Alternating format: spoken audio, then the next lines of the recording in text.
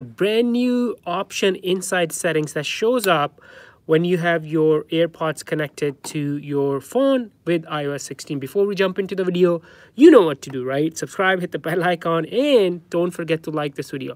So it's a really, really cool addition. It makes it super easy for us to manage our AirPod settings. Let me show you. And obviously, you got to have your AirPods connected to your phone. And then what's going to happen is a new setting is going to pop up right here. So inside your settings, and if it goes away, I have like multiple devices and I use these AirPods. It probably got disconnected. So I'm going to go back here and try to connect this. And usually you want to make sure connected. And now I can see this, right? And here's everything. And this is really cool. I'm a big fan of all these new changes. It's going to make our life easy. Thank you, Apple, for iOS 16. So you can see the percentage of the AirPods and also the case. You can change your name here if you want. And also if you want to change the left and the right, the double tap or the kind of like your interaction with them, you can do that.